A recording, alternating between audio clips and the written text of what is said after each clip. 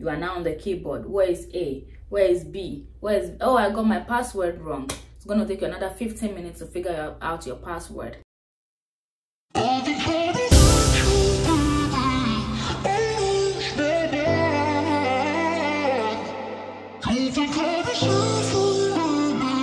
Guys, welcome to my channel once more. My name is Preceptorship. If this is the first time you are clicking on my video, please don't forget to click on the subscribe button.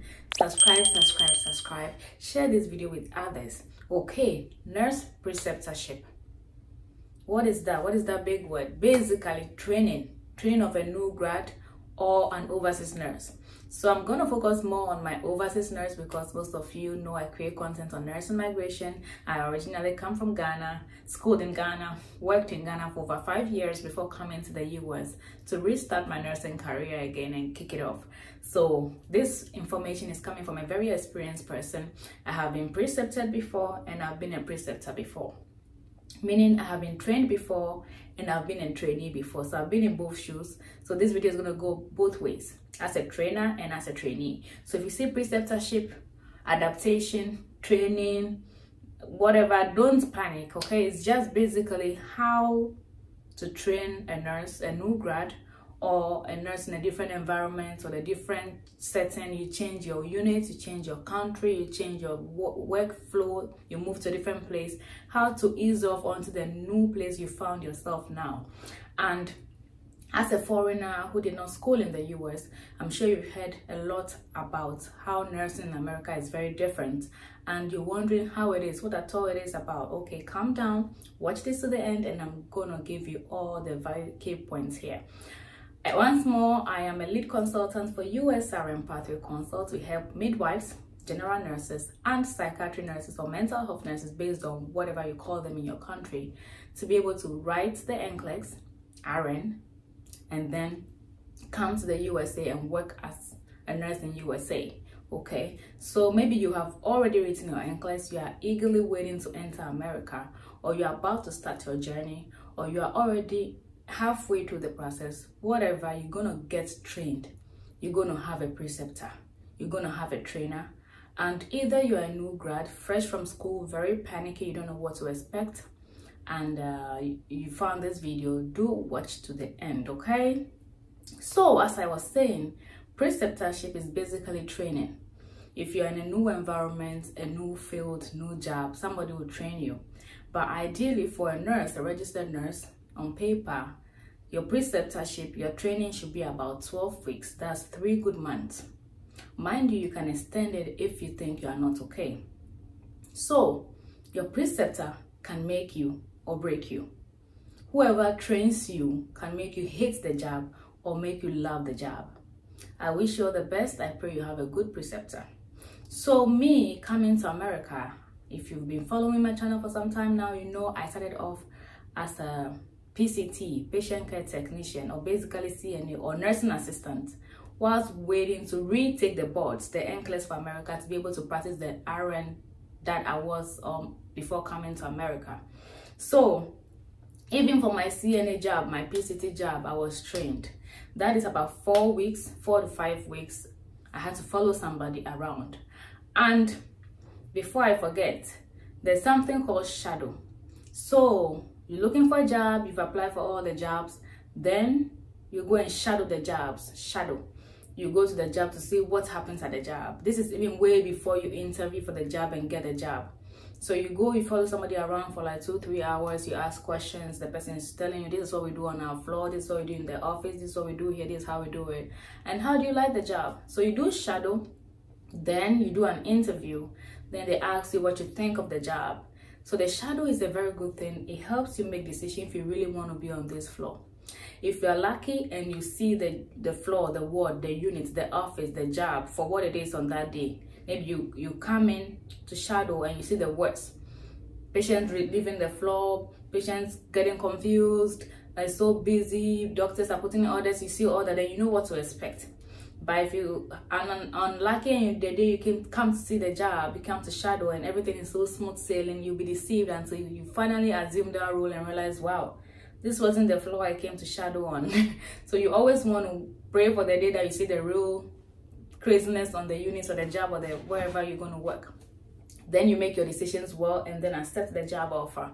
That's just by the way. So I shadowed and I got a CNA job, and I started working as a CNA. But where I live, upstate New York, we call it PCT. I did not go to a CNA school because, as I said, I had over 6 or 7 years experience before coming here to convert. So it was easier for me to get into that role. So zoom in. So I assumed the assistant job. I was trained for 4 weeks. I followed somebody. Hi Nikki, if you're watching this. So I followed Nikki around. She showed me everything you're doing. This is how we do it. This is how we get blood pressure. This is the storage room. This is the time we take our break. If a patient wants this thing, this is where you find it. So basically, that's just about CNA orientation, and how to use the gadget was the big one. The Hoyer lift, all the gadgets you use to do mobility or move patients around, the wheelchairs, different types, commode, how you use heart table, bedside table, Dynamap to check blood pressure, or Maximo, the one on the wall, a whole lot. So basically they're showing you how the work flows on that unit that you find yourself. For the nursing, so I did that and I worked as a CNA for some time, and then finally I wrote my NCLEX, passed my NCLEX, very happy, got an RN job and began working as a registered nurse. So RN preceptorship is what I will tell you more about, because that's what most of you are interested in. So that's where you go and shadow the job, you have the job. But for you watching from overseas, you don't do shadow because you have the job offer before you even enter America. So new grad, you went to shadow the job, you like the job, you live in America, you did the shadow. For those watching outside, you have the job offer, you show up. You are very panicky because you know American nursing is entirely different. You are so scared. What am I going to do? Anyway, don't be. As I said, ideally on paper, you have to get 12 good months of training and preceptorship. And because of COVID, they didn't go, some people didn't get the entire 12 because they had to quickly rush and get you off orientation so that you can come and help the unit. But things are stabilizing now. You might get at least 10 to 12 weeks of orientation, so it should be good, 2.5 to 3 months orientation. And even after that, if you're not good, as I said, you can always ask for extension. So basically, day one, you show up at the job, then they give you a binder, a file, and with a checklist and things in it that and with the name of your preceptor. Sometimes they give you two preceptors, sometimes they give you 3, because you're going to be doing morning shifts, the afternoon, evening one, and then the night one. So you move along. So they let you follow different kind of people and see their work flow and work pace and adapt to the one that works for you. And in doing that as well, you find the shift that works for you. If it's morning shifts or evening shifts, we call it day and evening or night. Those are the shifts we have in America. We don't have morning and afternoon. We call it day shift, which is 12 hours, starts from, let's say, 7 a.m. to 7 p.m. Then we have evening. Evening can start from 11 a.m. to 11 p.m. or 3 p.m. to 11 p.m. Then we have the night shift, that is 7 p.m. to 7 a.m. in the morning. So these are the 3 shifts. Yes, I know somebody does 3 p.m. to 3 a.m. So yeah, I don't know how you get off work at 3 a.m. Hi Carissa, you were the cameraman for one of my videos I put on my channel with Stephanie about the accent challenge. That was Carissa behind the camera. Yeah, she does 3 p.m. to 3 a.m. 12-hour shifts. Okay, so you show up, they give you the binder, they meet you in the office, they welcome you to the unit, they tell you about the unit, and they give you an orientation, a physical orientation of the building. They show you all the rooms. This is our patient's room, this is our clean utility room, this is our dirty utility room, this is our soil room, this is where we keep oxygen, this is where we keep this and that, this is the secretary, these are the files, this is the computer and all. Mind you, you would do computer training first before you show up on the unit, because it's paperless over here. There's no paper and pen that you'll be using to write for patients. So you would have done a classroom computer training. Sometimes they do it for a week, sometimes 2 weeks, where you go to a computer lab. All the newly hired people will be in the lab every day with its topic. They'll show you how to document on a patient's chart, how to open a chart, how to edit something. If you want to find a note, there are shortcuts or dot phrases for notes. You just keep in, like pre-medication, you just do dot pre-med and a whole note comes up. You enter that and then you just use F2, the key, the F2 key on the keyboard, just do F2 and now autofill these ones and accept or submit it for the patient, and you go. So they'll show you the little tricks, but it's going to be so vague, extremely vague. You'll be so lost in that computer class. Everybody who's done it says the same thing. You'll be so lost in the computer class until you come onto the units, the floor, the ward, before you implement whatever you were taught in the computer class. Do you get it? Yes. So imagine somebody just teaching you that, and the doctor will put the orders here. This is where you find the order. This is how you put the order in. It's just vague until you come into real life and they now put a real order. Then you now know how to input it. Yeah. So you've done the computer training for a week or two. Most hospitals use e-record. Others have other apps that they use and for documentation or patient charts. So you come to the unit, and then they do the physical training of the building. This is our office, this is the lunchroom, this is the lunch timetable, this is how we take our holidays, our vacation. We do it according to seniority. This is the book you have to fill if you want a day off and those things. They do all that for you. And then maybe the next day you come in and you go with your very, very first preceptor. You're going to be so restless, so anxious, so nervous all night. You might not be able to sleep. You are panicking about, oh my God, I'm going to the uni. I don't know how it's going to be. They're going to think I don't know anything from nursing school, or I don't know anything from my country. Oh God, you'll be so anxious until you go in. And if you have a lovely preceptor who welcomes you the very first day, you'll be good to go. So as I said, you have a checklist. You can call it a logbook based on wherever you're watching this from. Then they start you off sometimes 2 patients. Mostly they start you off 2 patients, because in America you don't just show up at work and have the whole floor, the whole ward, or the whole unit. They assign you patients based on their room number or bed number. So they will assign you one room. If that one room is semi-private, 2 people in that room, then they assign you 2 patients to start with. If you're lucky, they might assign you 1. If the ward capacity is up to like 3 or 4, whatever, they might start you at 1 or 1 patient for maybe first 2 weeks, and they upgrade you based on how you're doing. They add another patient, then you move to 3 patients, 4 patients, 5 patients. If you happen to be a unit where they can go as high as 8, which is not ideal. 1 nurse to 8 patients is a lot, but I've seen that before where I used to work as a PCT. Yes, they can even go as high as 10. That place was hell, terrible. They were like, wow, Priscilla left us and is rallying us. Yeah, it was just too stressful for the nurses that I felt bad for them then. Okay, so decided you with 2 patients. What you want to do, if they say work start at 7, please and please and please, again, take it from me. You want to be at work by on your computer by 6:30 a.m. Half hour to hand over or take up, because you knew it's going to take you time, especially fellow Africans that we are not used to using computer to do documentation. You are now on the keyboard. Where is A? Where is B? Where is, oh, I got my password wrong. It's going to take you another 15 minutes to figure out your password. You're going to have so many passwords at the end of all these, and you finally log in. You don't know where to find the patient's chat. And even if you enter the chats, you're trying to look for, what are you looking for in the patient's chat? What do you need before you even go and take up? You need the right information to go take up from the night nurse to be able to ask the right questions. But first, they don't even know what you are looking at. You're just sitting there writing patient's name and age and taking your time because you don't know what's next to write. You might find diagnosis, but there are some key things you want to know. This person is going for dialysis at 7 a.m. They have issues with their blood pressure. They need to get the midodrine tablets before they go for dialysis. There are some medications they cannot get until they come back. You need to figure those out. You need to get that patient all ready, dressed up, ready to get out to the unit to go to dialysis at 7 a.m. Transportation has come in to come and take the patient. You have not had taken up. You don't know what is going on. Maybe the person's IV has been come off overnight. You don't know. Yes, so it's normal for everybody. New day, first day on the job, new nurse, new environment. You might have 20 years experience from a different country, but as soon as you enter another country, it's an entirely different ballgame. See yourself, my advice, see yourself as a brand new nurse. See yourself as a new grad. If not, you're going to be very demoralized. Your self-esteem is going to drop down. For my fellow people watching from Ghana, I was on SVTV Africa on YouTube. If you haven't checked them out, go check them out.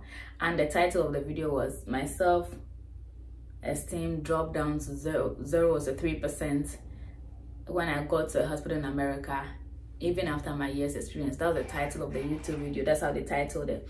Yeah.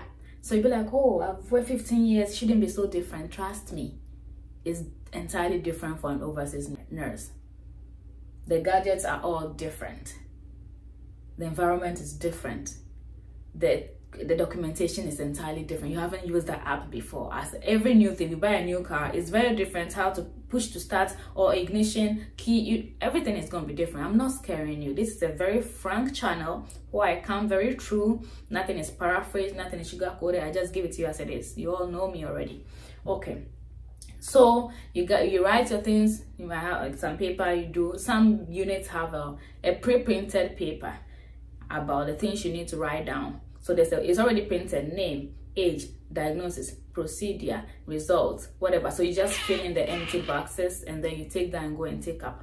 Yes, so you just do that and you go and take up reports from the night nurse. The night nurse is talking, you are all lost, you don't know the terms, they are using all the jargons and they are saying all these medical terms, and the patient has done this, and LP was done last night. You don't even know what LP is. Lumbar puncture, you are all lost, and BG is this, blood glucose, and this and that. And all this MASA, ESBL, and you are all confused. Don't worry, you would get it. I was at that point too. And you would have to ask questions. If you want to be a good nurse, you have a trainer, you want to ask questions. So the preceptor, if they are too fast, you want to let them know. If they are too slow, you can't tell them, but you should pick up with their pace.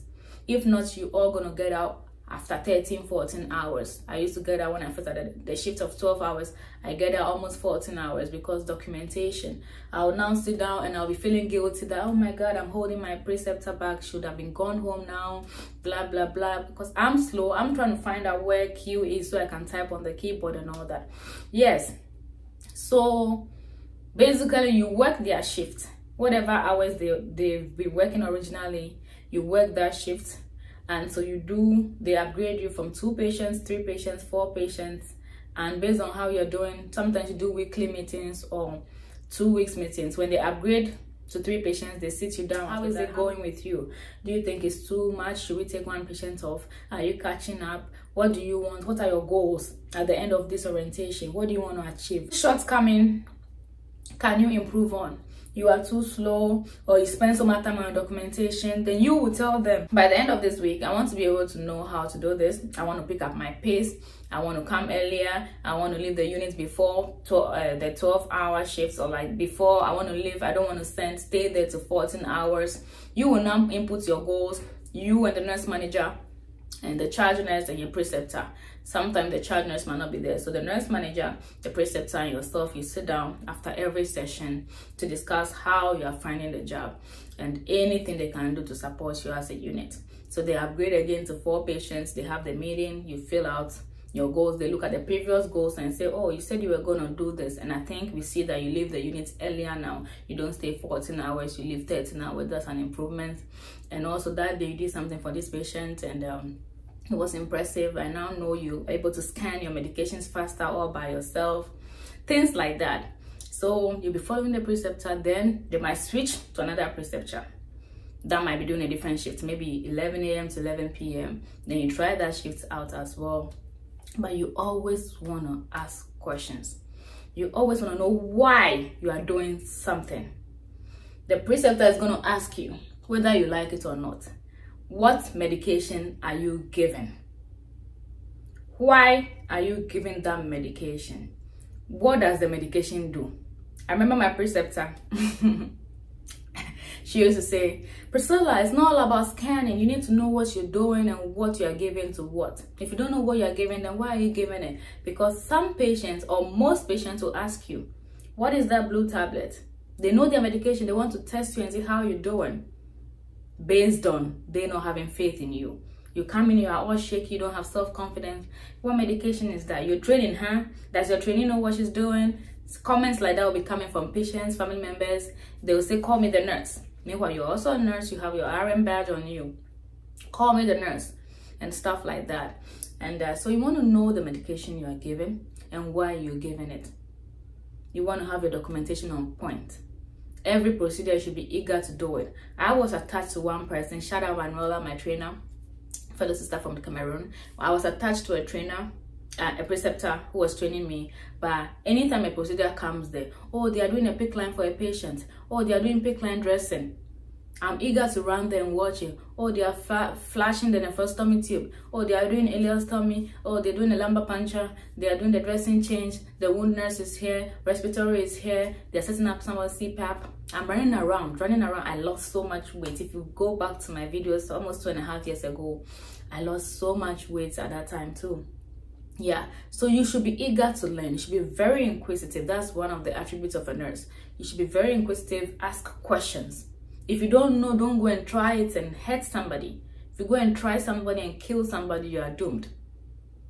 The suction machine is there. The chest tube is hooked up to the suction on the wall. You turn the dial down, you're killing somebody. You unclamp something you are not supposed to unclamp, you are doomed. So you always want to be watched. Your prestapper might say, oh, I'm going to pee. I'm going to take a bathroom break. Go and do this. If you don't feel comfortable, don't go. Wait, tell the preceptor, please, I'd rather wait for you. Wait for the preceptor to come and stand there and watch you. If you're doing head-to-toe assessments, you're listening to the lung sounds, you don't hear something clearly, please, can you also come listen and confirm, this is what I heard. Can you come and confirm? A good preceptor will come and double check you. If you're documenting something, you don't know what to write, show your documentation, the sentences that you've typed, the notes that you've written, the discharge notes or admission notes. Let them overlook it, because mind you, the login is unique to you. Anything that you type in, it shows that you assess that person's file at that time. It's your typing and it can be used against you. You do not want to get sued as a brand new nurse, new grad. You do not want to get sued as an overseas nurse. This is a lot of information, but as I said, 12 weeks, 3 months, you would be trained throughout the whole process. Make sure you make good use of it. It can be called adaptation, training, preceptorship, but the preceptorship word is the general one American uses. Other countries like Ireland, I think they use adaptation or something.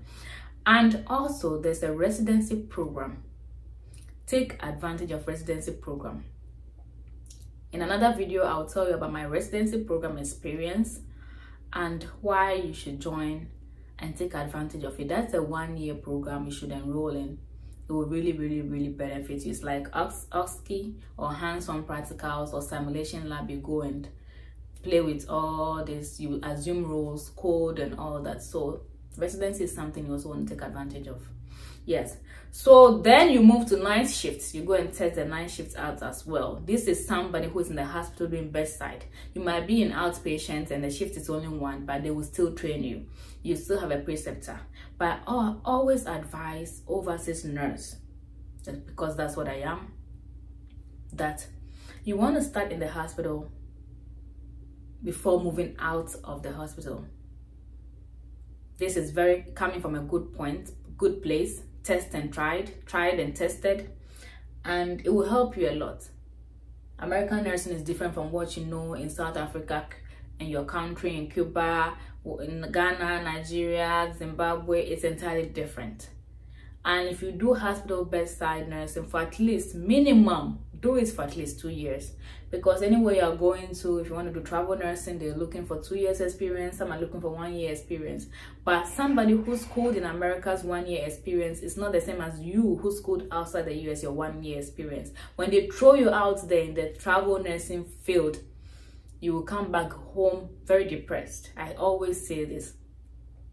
In 1 year, 12 months, working 3 days a week, how many weeks is that? How much have you learned? 3 days times a month, 3 times 4 is 12. 12 times 12. How many hours did you spend in the hospital to be able to know much, so go now and be on your own?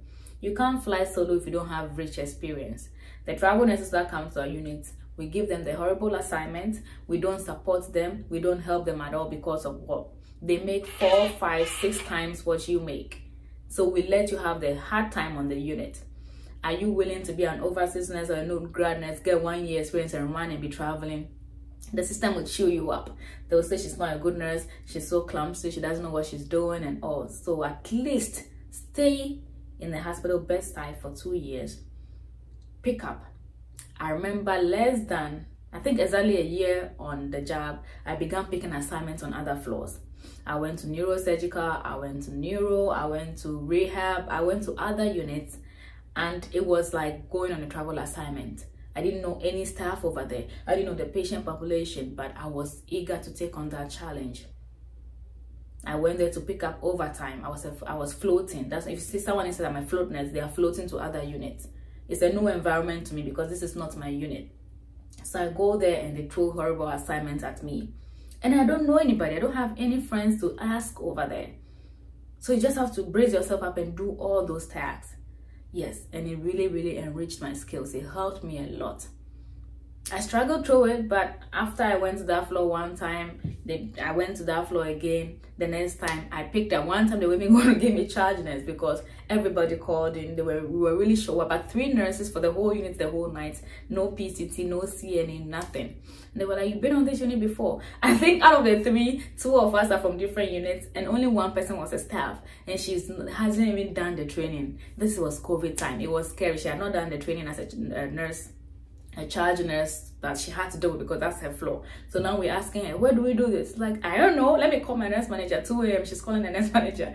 It was fun. Yeah, so to be a preceptor, you have to sign up and go and attend a class and do some training and pass some tests before they will give you the chance to be a preceptor, to train somebody. You don't just get up and train somebody. There's a class you go, and when you go for that class, then you now have the skills to train somebody.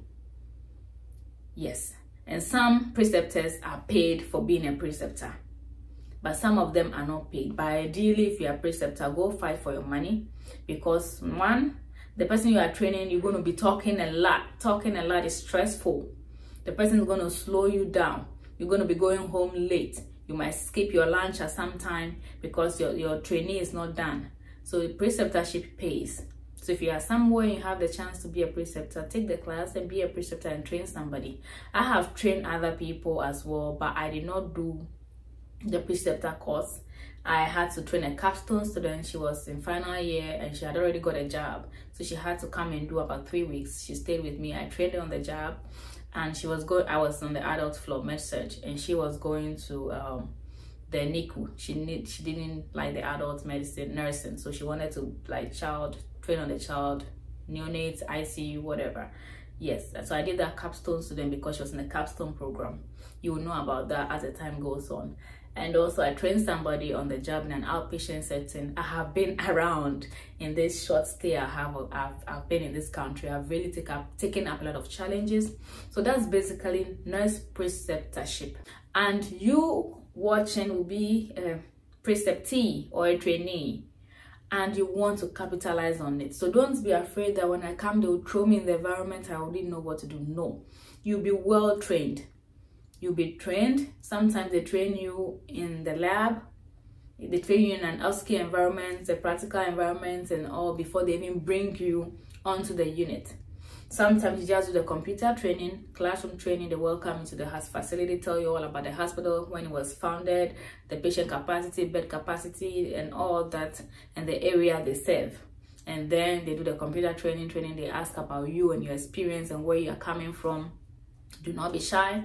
Tell them your name, how long you've been a nurse, and where you are from. Before you get to the unit, they have your resume, they have your CV. Before you end up on the floor that you have been assigned to or hired for, trust me, that information is already on the unit waiting. You would not know who carried that information. They know that you're a nurse from Nigeria, you have 5 years experience. You're a nurse from Kenya, you have 10 years experience. And their expectation is extremely high. We are getting an experienced nurse. An experienced nurse is coming over. She has 10 years experience. Then you show up. You don't know where the Dynamap is. You don't know where the Masmom is. You don't know where to press. You don't know how to use the bladder scanner. You don't know how to use the... It's a whole drama. But after you pick up your confidence, you pick up your pace, you ask a lot of questions, you let them know that forget all that. Luckily for me, the person who trained me, as I said, came from Cameroon. And though she's schooled here, she's been here all her life, almost all her life. She knows, she still has touch back home and knows how healthcare back home in Africa looks like in most of West and East Africa and all the stuff. So I keep telling her, girl, I've not seen this before. You better show me how to use this, because you know we don't have this back home. So that made it easy for me. But do not be afraid to speak up. If your preceptor is not helping you, go to the nurse manager. Not that you're going to report, but go and say from a point of looking out for the units. If I keep saying units, the ward, the floor. Go to a point of, I'm a team player, I want to stay on this floor, I really like you guys, I want the patient to be safe, I want to be a committed member, but I think that I need more training, and my preceptor is too fast for me. Is there a way I can switch with somebody else and come back to that preceptor later on when I finally catch my pace? You want to be very strategic about how you go about this. If not, it's like you're reporting the nurse or you are throwing the nurse under the bus. But you always have to look out for yourself. That nurse has built her experience and she might even leave that floor one day. And you don't want to come off orientation still not knowing anything.